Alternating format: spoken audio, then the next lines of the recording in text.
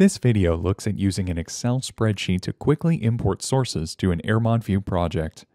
AERMOD View contains many different ways users can add source information to their projects.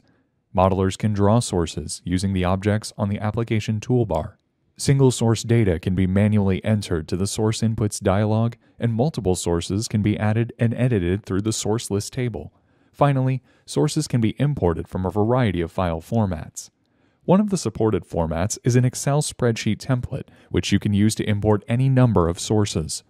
The template is available in the C drive, Lakes, AERMOD View, Templates folder as source-parameters.xlsx. The sheet contains 3 elements. The fixed header in gray describes how data should be formatted as well as which columns are required for each source type.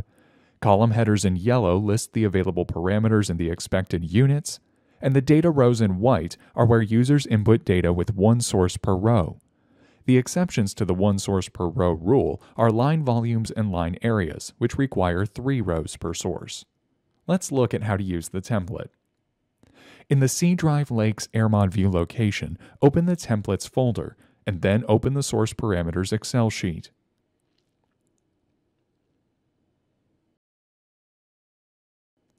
We recommend saving a copy of the file so you don't overwrite the original template.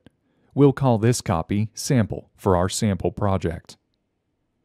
The fixed header describes which columns are required for each source type.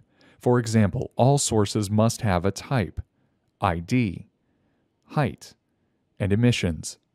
But only point sources get exit velocity and exit temperature. The number of coordinate pairs also varies by source type. Enter the data according to the type of source you want to add. We'll add a point source first. Make sure to follow model conventions, such as limiting source IDs to 12 characters. Our point source will also need height, diameter, velocity, temperature, release height, emissions, and coordinate information. Line volume and line area sources require 3 rows to support all their required data. We'll start with type, ID, and emissions as before.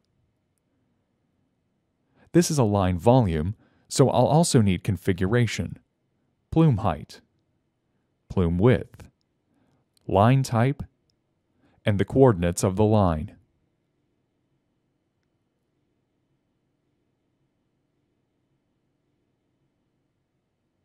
After adding the coordinates, I'll need to add the release height and base elevation information for the line nodes. Additional data can be copied and pasted into the spreadsheet.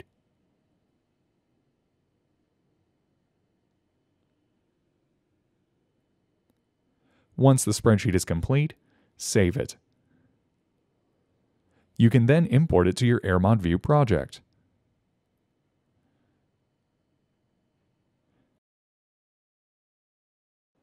Importing can be done via the Import menu or using the Import button on the Source Pathway dialog.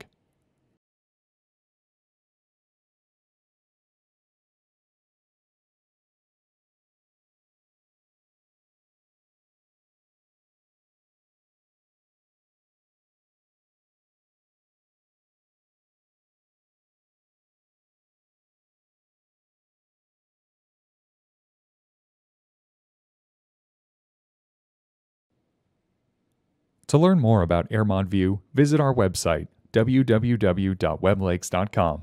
Thank you for watching.